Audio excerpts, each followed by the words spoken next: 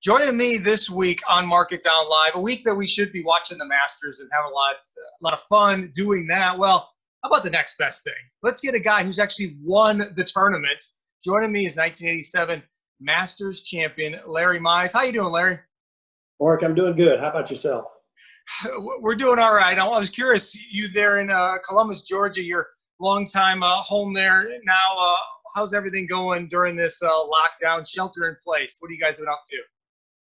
You know, it's been a time where Bonnie and I have just tried to get some things done around the house and the yard. I'm very fortunate. You know, I enjoy hunting and fishing, so that's a good way to social distance. I went Monday. I went fishing by myself, and my oldest son David and I will go turkey hunting. I love to turkey hunt, so just using the time to enjoy the family and just have some downtime, and doing some Bible study with some fellow tour players to try and really just keep our faith strong and continue to remind myself what's really important. That's great. And this week, Holy Week, obviously Easter is something we love to celebrate. A lot of times you're celebrating Easter at the Masters, but you didn't make that journey east from your home in Columbus to Augusta. How odd is that to not be at a place that you've played at since 1984? And before that, being born and raised in Augusta, you've been there many times before, even playing as a participant. Well, it really is, Marcus. It's very weird. I mean, I guess I'm getting used to it because it's been, coming on for a while with this pandemic that we have. But it is very strange. You turn on the TV and they're having replays of Masters and a lot of information, and not to be going there right now is, it's kind of sad in a way. But it is what it is, and we need to make sure we keep this pandemic from getting any worse and get that curve to slow down. But it's strange not to be going to Augusta this week. I miss not being there. Having all these things canceled, March Madness, Masters, all these things moved, it kind of just tells us that this is very important that we all stay at home and you're doing your parts. What do you think, though, about them announcing recently that maybe we're going to play in November? What do you think about that? And if we do play in November, how different is the golf course going to play? Well, that's a good question. I mean, obviously, when I heard the announcement the other day, I was very excited. I mean, I'd love to still get it in this year sometime. So that was an exciting announcement. Obviously, it's still conditional on how things go with the pandemic. But I think it should be similar. I was talking to my dad, who's in Augusta. He said after it came out, they were comparing the weather, back and forth. And going by history, it could be just slightly cooler in November than April. But I think it'll be fairly similar. By that time, the ryegrass should really be a good solid base because it's late enough in the year. I think when they were thinking about holding in October, it might have been a little early for the ryegrass, but I think the ryegrass should be in there really well. They shouldn't have any trouble getting the greens to the firmness and speed they want because, the nights will be cooler and that'll help the greens as far as that goes. So I think it could be a little different, but trying to make it the same, I think it's a good time to have it, and the conditions could be very similar to April. And if there's a place that can figure it out, I know Augusta National, with all their resources, they'll figure it out. So there's going to still be azaleas blooming? No, there shouldn't be any azaleas. So that'll be the different part. There won't be the azaleas blooming, so that'll be different. But I mean, it's a beautiful place, but it'll look different without the flowers blooming and the azaleas and the dogwoods and everything. So that will be different. Now, before we move on from the Masters, we got to talk about 1987. Of course, I got to reminisce with you because what an incredible year that was. I mean, coming off the heels of Jack Nicklaus winning his 6th green jacket in 1986, and then you've got the players that were involved in that 87 Masters with Greg Norman, arguably the most popular golfer at the time, Seve Ballesteros, Ben Crenshaw, and then the Augusta native, Larry Mize. I think something that people forget a lot about is that birdie you made on 18 to just get into the playoff. Beautiful 9-iron. I'm sure you don't hit 9-iron into 18 at Augusta anymore, but beautiful 9-iron into about 4 feet and made the putt.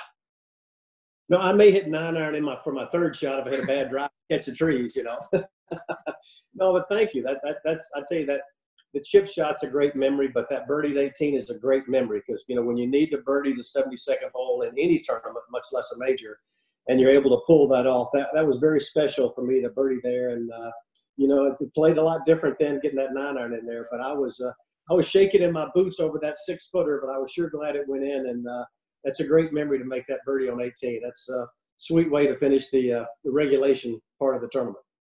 And then, of course, the pitch in was just incredible. And you wearing that shirt, too, with the 3 different colors of purple certainly gave that some notoriety going forward. We'll never forget the shirt. But I'm curious about the pitch shot.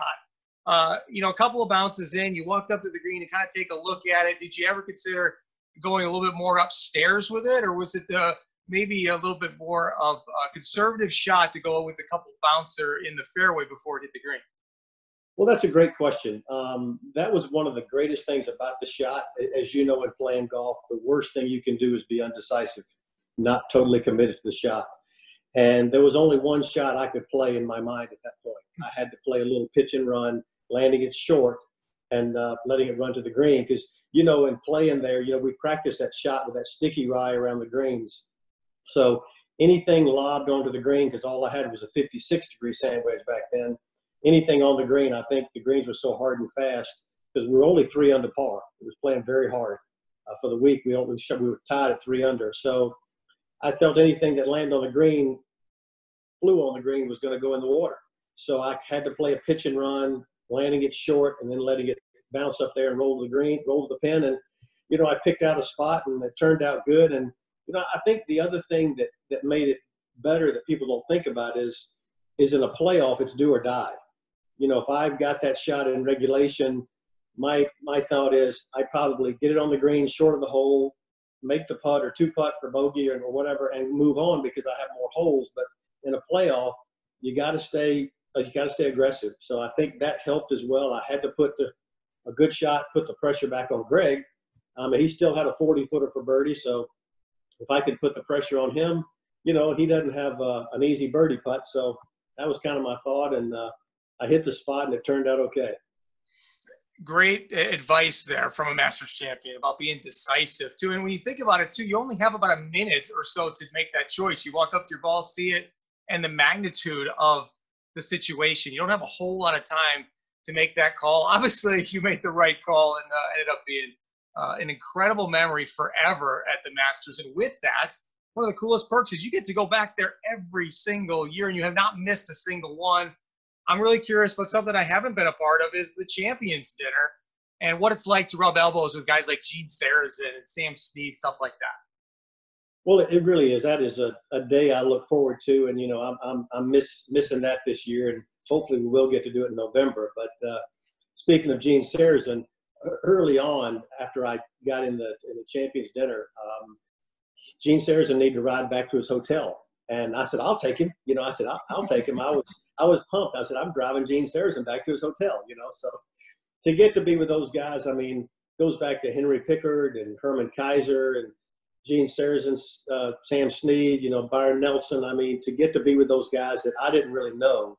I knew Jack and Arnold, but I didn't really know them. And to get to hear them and Jackie Burke, hear some of his great stories, it is just so great to hear their stories and learn a lot about what it was for them. I remember Henry Pickard one time said, I don't recognize this place. It was so manicured compared to when he played it. It was just, he said, it doesn't look the same out there to him. So it was so much fun, and it still is to be with those guys.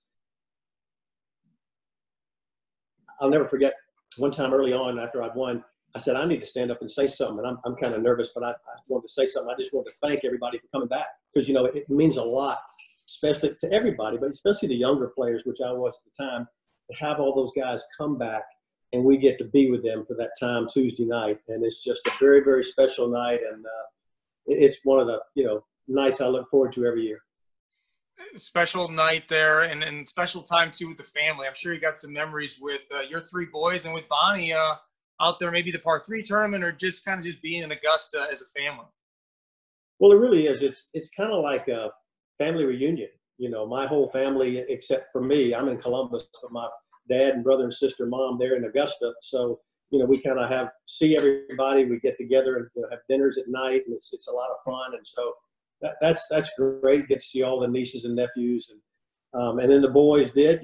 My 3 boys. You've got 3 boys.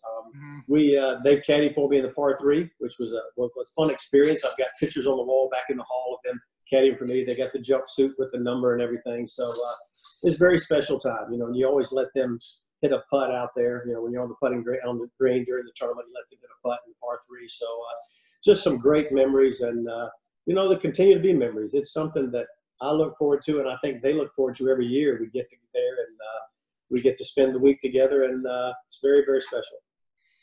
It was special for me too. The first time I got to play in the Masters, I reached out to you in 2011 beforehand. I said, "Hey, I want to play a practice round with you," and you said, "Sure." You named the time. We went out and played. I think it was Tuesday afternoon. You also advised me on that, how it gets kind of crazy. Everyone's all excited to get out there in the morning. Let's play Tuesday afternoon.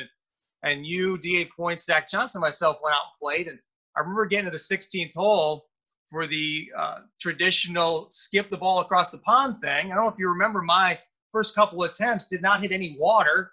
I had you and D.A. and Zach just laughing your tails off at me. Like, Mark, you got to hit a little lower. Don't hit it so hard. I almost killed a few people behind the green. It is a fun thing. I tell you, the whole key is, for me, you got to put that ball on the downslope. If you have it back on the flat, it's real easy to do what you're saying. But, hey, we've all done it. I mean, there are many times I didn't get it over the water. I just plopped it in the water. So, but it is a fun tradition that the fans really like. And that's fun memories of being out there with you. And it's just, there's so many things special about Augusta, and that just continues to be one of them. And it's just, it's great fun. What do you have plans this week? Are you going to have a little watch party on YouTube? I mean, you and Bonnie put the coverage on, or maybe you got an old VHS tape you can pop in the VCR and watch it. Maybe a Zoom call with the whole family to relive 1987. Maybe I should put the tape in and watch it. That's one thing, I don't watch that enough. That might be fun to do, but just kind of normal stuff. David and I are going to go turkey hunting in the morning. I got, whenever he can get off, because he's a lawyer in town. He's still working, so we'll do that. But I'll get with him this weekend. We may be with, because David and his wife and our grandson are in town here. The other two boys are in Augusta, and one's in Baltimore now working a little bit. But so we'll get with them this weekend, spend some time. But just really kind of a slow week. Probably won't do a whole lot as far as the Masters go, and just hope we get to do that in November. Yeah, certainly. And you're still playing on the PGA Tour Champions. I mean, you're not slowing down anytime soon. A big full schedule last year. Already played 4 or 5 events so far. Already a top 10 in 2020. What motivates you to keep playing out there? I love to compete. I love the game of golf, and even when I retire, I'll still keep playing. But, I just love the competition, and it just, I may go hit some balls today. I just really enjoy it. I guess the competitive spirit still burns. It doesn't quite burn as bright as it used to. I keep trying to fan that flame to get it burn a little brighter, but it's hard to get that thing going sometimes. But I do enjoy it. And one of the biggest things I enjoy, and I think that I'll miss, is the camaraderie of seeing everybody. It's fun to see you today. I haven't seen you in a while, so the Zoom is great to get a chance to see you.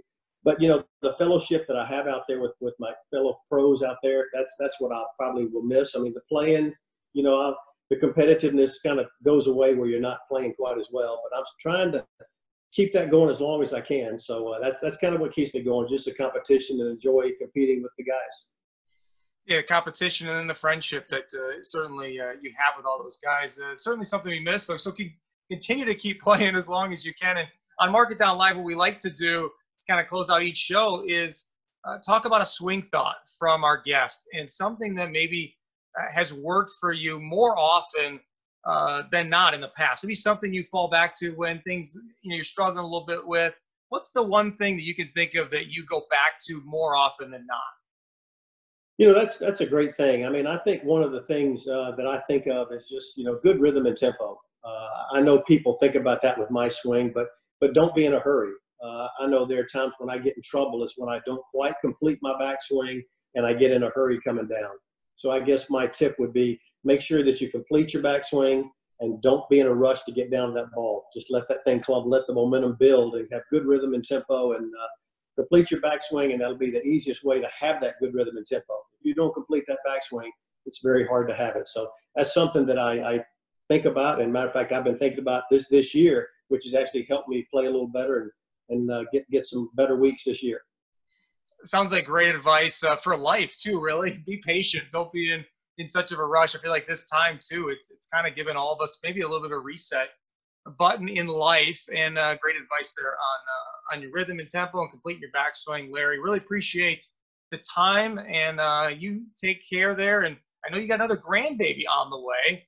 very soon. So good luck with being a grandparent once again, and look forward to seeing you on PGA Tour Champions, hopefully sooner rather than later. Sounds good, Mark. I really enjoyed being with you. You and your family stay safe. All right. Thanks, Larry. All right. Take care.